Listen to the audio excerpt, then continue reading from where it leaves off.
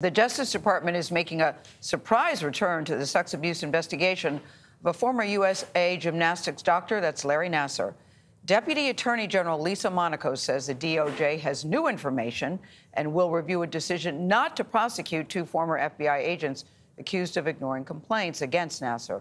Jeff Pegues is at the Justice Department with more on the story. Jeff, this is certainly an interesting turn, and I would think many of the victims will welcome this news. Yeah, indeed. And Gayle, that was the bombshell that came out of this Senate Judiciary Committee hearing yesterday. And as you noted, a lot of people caught by surprise, even some of the reporters covering the event. But what the Deputy Attorney General did not reveal is what that new information is.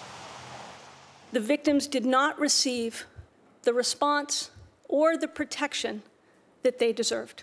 In a Senate hearing Tuesday, Deputy Attorney General Lisa Monaco told lawmakers the Department of Justice was revisiting its decision not to criminally charge two former agents involved in the Larry Nassar sexual abuse investigation. But I do want the committee, and frankly, I want the survivors to understand how exceptionally seriously we take this issue.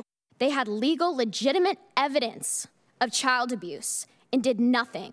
The announcement came just 3 weeks after an emotional Senate hearing in which former USA gymnasts responded to a report released by the DOJ'S Office of the Inspector General. That report concluded that FBI agents at the Indianapolis field office repeatedly failed to properly handle key components of the Nassar investigation in 2015, including failure to notify local and state officials about the allegations and giving incomplete and inaccurate information about their handling of the case to internal FBI investigators. We suffered and continue to suffer because no one at FBI, USAG, or the USOPC did what was necessary to protect us. But Monaco's testimony has given former U.S. Olympic gymnast and Nassar abuse victim Jessica Howard hope for real justice. I truly was in shock. It's one of the first times that somebody from the government at that level has taken responsibility.